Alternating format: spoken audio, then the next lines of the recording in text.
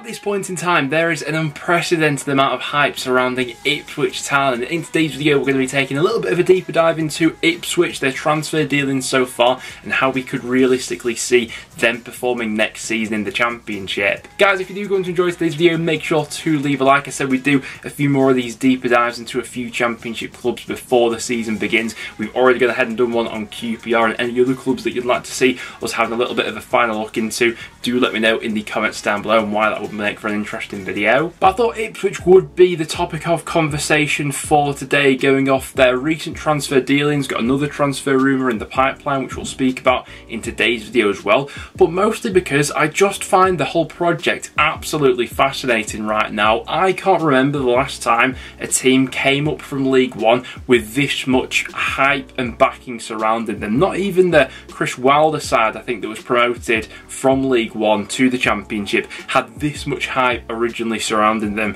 when they were promoted. So what's the story with Ipswich Town and how did we get to this point? Well, me growing up as a Preston North End fan, I always associated Ipswich with being a mid-table Championship club. That's how I always saw them growing up as a North End fan. We were quite similar for a lot of the time that I had grown up, but Ipswich were a Championship club when the league was first rebranded to the league it is today in 2004, and they remained in the Championship all the way up to 2019. Yes, there were a couple of promotion pushes during that time, but for the vast majority of Ipswich's time in the Championship, they were a mid-table club who weren't regularly involved in relegation battles, but didn't have that many promotion pushes either, and Ipswich were just your typical middle-of-the-road Championship club where there weren't too many thrills or spills. All of that changed in the 2018/19 season though. A lot of people will remember Ipswich parting company with Nick McCarthy the year before that, but things had started to go really stale at the club. They tried to freshen things up with a new group of players coming in,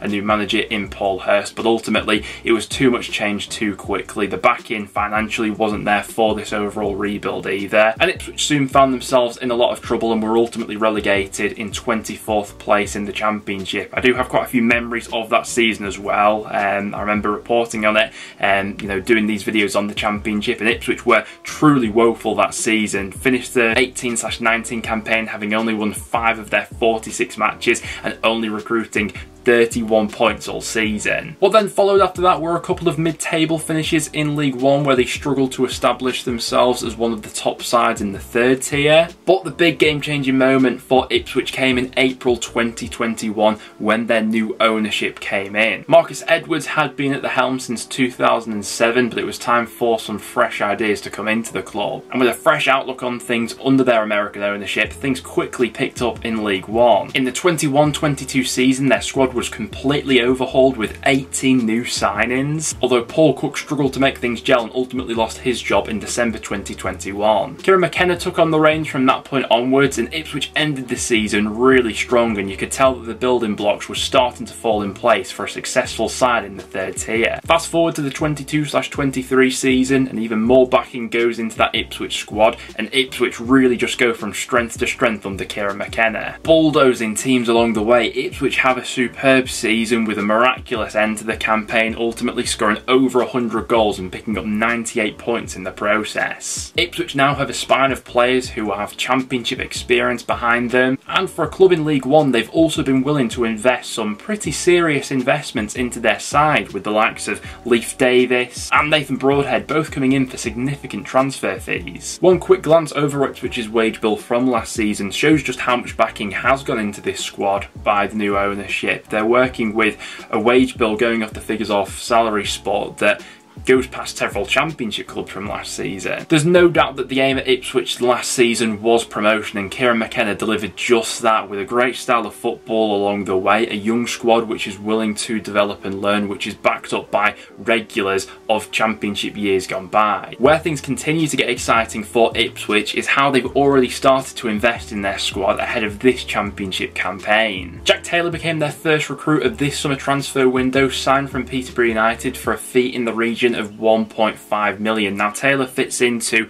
the sort of recruitment strategy that Ipswich have had over these last couple of years, especially players who they have afforded a significant transfer fee for. Someone like Taylor with a really high ceiling, someone who looks more than capable of making that step up to Championship football, and someone who in a few years' time could quadruple in value for Ipswich. Last season in League One, he started all 46 games for Posh, scored 9 goals, got 6 assists, and isn't afraid of getting stuck in either, racking up 11 yellow cards in total. Peterborough's chairman certainly had plenty to say on this one as well, claiming he'll propel Ipswich on a Premier League promotion push. The rest of the Championship, you've effed up again, like with the Ivan Toney deal when you could have come in and you didn't. Strong words there from the Peterborough chairman. But I think there is some truth behind that. Now, the Jack Taylor transfer saga was an interesting one for Ipswich. At one point, it seemed like the club had completely pulled out of this deal as Peterborough were demanding too much, but I think once again that plays into how Ipswich won't be messed around. We know they have this financing behind them, but they're not going to pay over the odds to get any of their primary transfer targets, and if a club is asking for too much,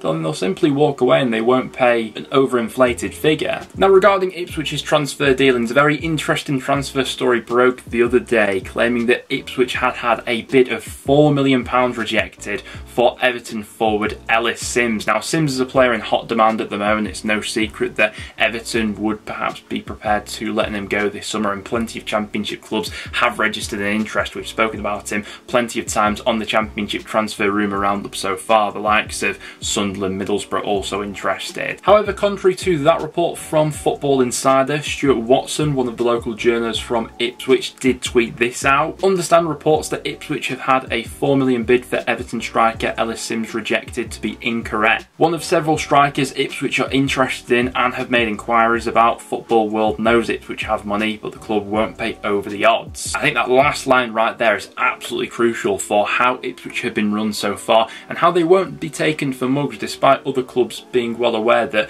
there is that financial backing behind them at the moment. Now, a lot of people, myself included, do think that the Championship will be very strong next season, certainly stronger than it has been in previous years. I think we've got 3 very capable sides coming up from League One, as well as 3 sides which should all be competitive coming down from the Premier League as well. But many people are theorising that Ipswich are going to absolutely skyrocket from League One promotion right up to potentially a promotion charge in the Championship next season. I think a reason behind a lot of that is the financial backing and strategy that Ipswich have in place right now. While the Championship will be a very strong division next season, I do think that there will be a sizable amount of clubs who won't be spending any real money this summer and will be relying on free transfers in the loan market exclusively. And that right there is where Ipswich can set themselves ahead of the rest. Their clever recruitment coupled with that financial backing, a young hungry manager like Kieran McKenna who's desperate to prove himself at this level, and already a spine of players who have played at this level previously,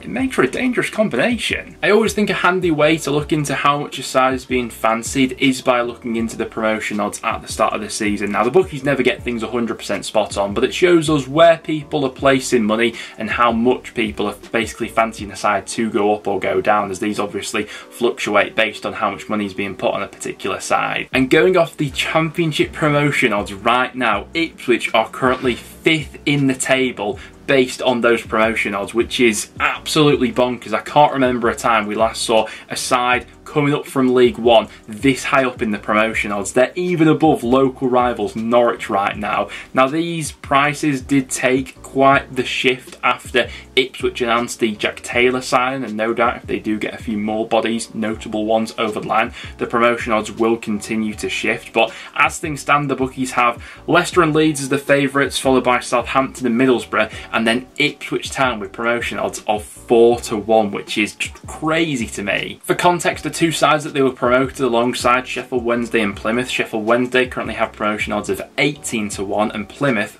40-1. Now, it is worth saying that with all this hype, everything doesn't always fall into place, and we have, while not seen anything to this degree over the last few years, we have seen similar stories of sides coming up from League One and ultimately not being able to cut it in the league above. But I just think there's too many factors going in the favour of Ipswich right now that I'd be really surprised if that was the case. Of course, we saw Sunderland last season recruiting very smartly, ultimately going on and finishing in the playoffs, and there's no reason why Ipswich can't follow a similar blueprint going into next season. It's a very exciting project and I can't wait to see what's next really. I'd love to hear your guys' thoughts on this down below. Realistically, where are you placing Ipswich in the Championship right now? Are you as hot on them as some of the bookies are? Do you think they will be in the top 6, or do you think it'll be a bit more of a gradual process of them adapting to the league above, sounding things out first, and it will be maybe a bit more of a mid-table finish, or even do you think they'll be scraping for their lives near the bottom of the table? Let me know down below because I'm very interested